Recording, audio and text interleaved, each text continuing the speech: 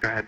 The best view we got was through the binoculars, and the best way I can describe it is there's some kind of reflective cloth or with a metallic-looking type of cloth of a structure that's definitely not rigid, or it's not a solid metal structure.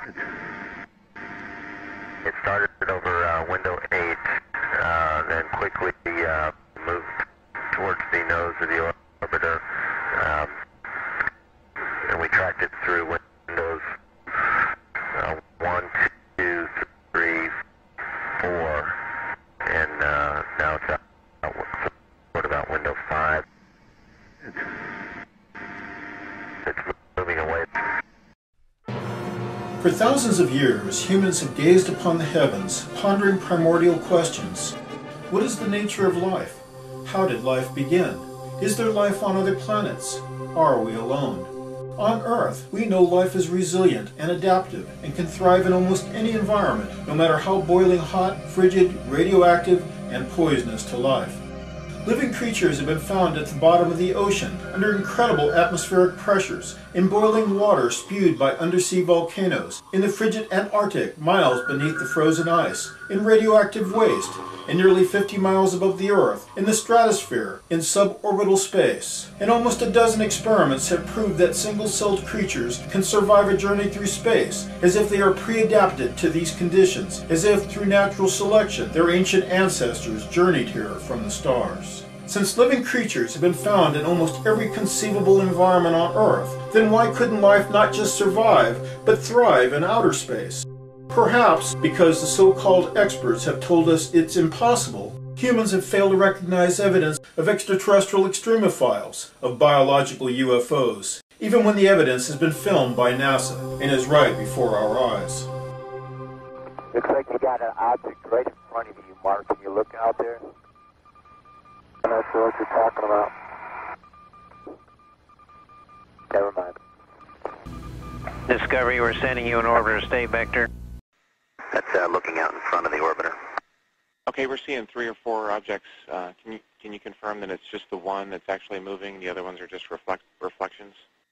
No, there are 3 objects. The one you see 2 rings right there. They're the ones we kind of had the late tally-ho on. The one down the bottom, that was the one we initially saw.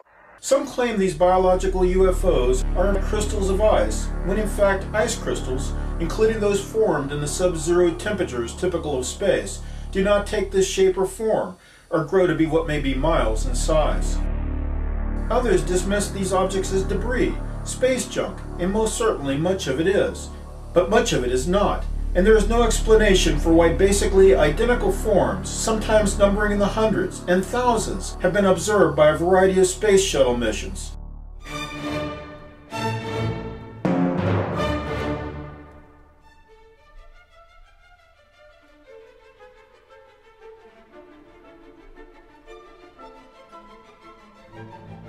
And it is impossible to believe that space junk would show purposeful behavior, including sudden shifts in speed and direction of movement.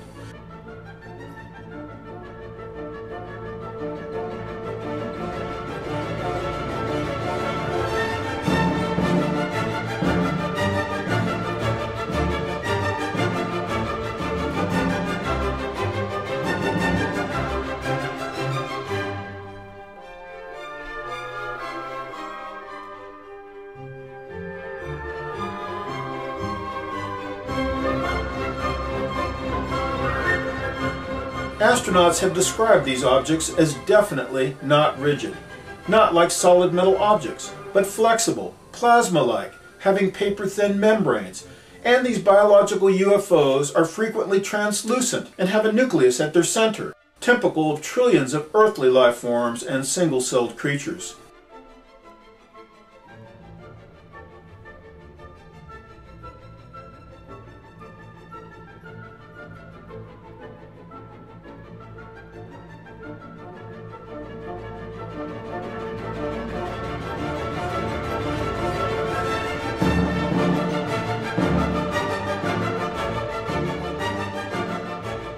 In fact, although gigantic in size, many are similar in shape and behavior to algae, cyanobacteria, and a species known as Eudorina elegans.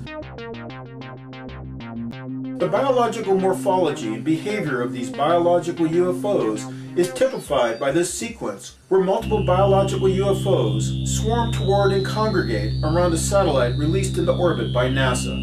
Bravo, we had the camera Bravo constantly on the tether. Unfortunately, we don't see the tip of the boom, but in a few seconds you'll see the tether break. And this one, of course, was not a 10 lead, it just recorded. It could not be bumped either, so it will record steadily the whole break and coil back to the tether.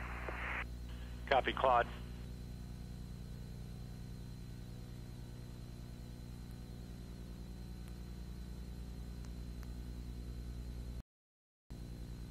Again, this is a view of the satellite. Well, if it had to break, it did it in the right place. So,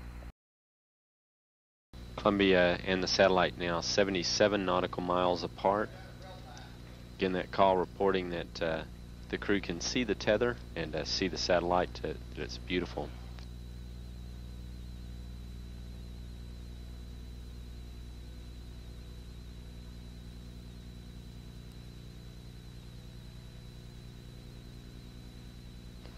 This view showing the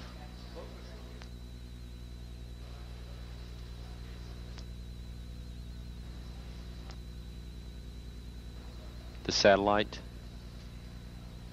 Again, just moving into sunrise. 81 nautical miles now from Columbia.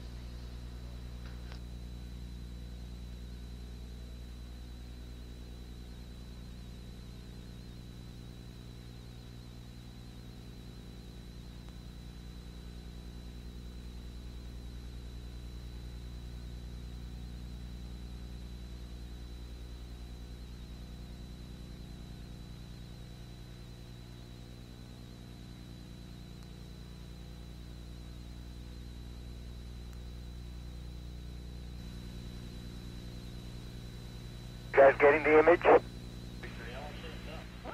Franklin, we see a long line, a couple of star-like things, and a lot of things swimming in the foreground. Can you describe what you're seeing? Well, the long line is a tether, and there's a little bit of debris that kind of flies with us, and it's illuminated by the sun at such low angle. So there's a lot of stray light, and it's getting washed out quickly, but Claude is trying to do a quick, good job here adjusting the cameras. Copy that. Again, that description by the crew, this is the tether in the satellite with approximately 12 miles of tether still attached to it. Columbia and the satellite now just passing over the west coast of northern Africa. The two spacecraft now 90 nautical miles apart.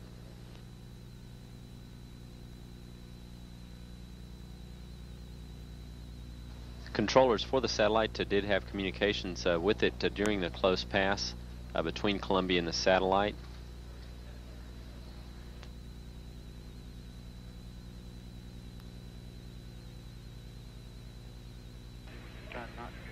Columbia, Houston, that's a much better view, a lot more contrast visible. And how wide does that tether appear to be? It seems to resemble a much wider strand than we'd expect. Can you describe which way the satellite is visible on that strand?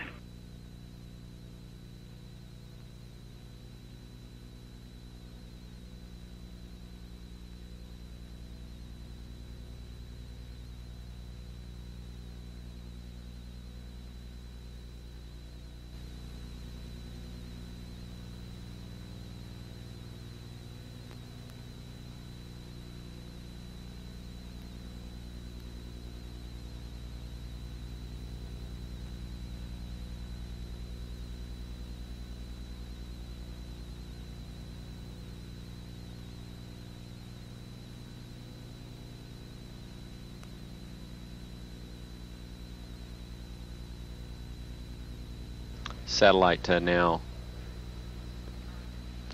100 nautical miles. Charlie, completely unzoomed, and you see the full extent of the tether. I try to adjust the focus, but I can't get better than that. Okay, Claude. Thank you. I'm going to zoom in now.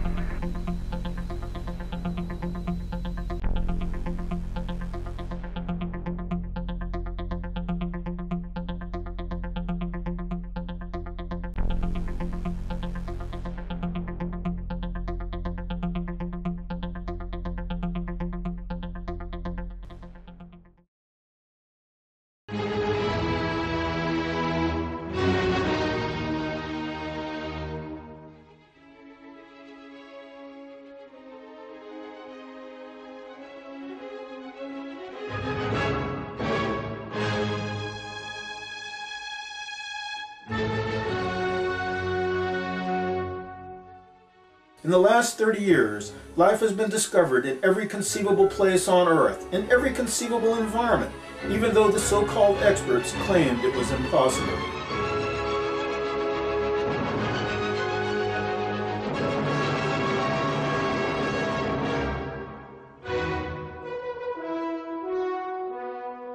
What we have presented here, from film footage created by NASA, is evidence that life is not confined to Earth, but may well swim the seas of space, perhaps feeding on living planets and traveling among the stars.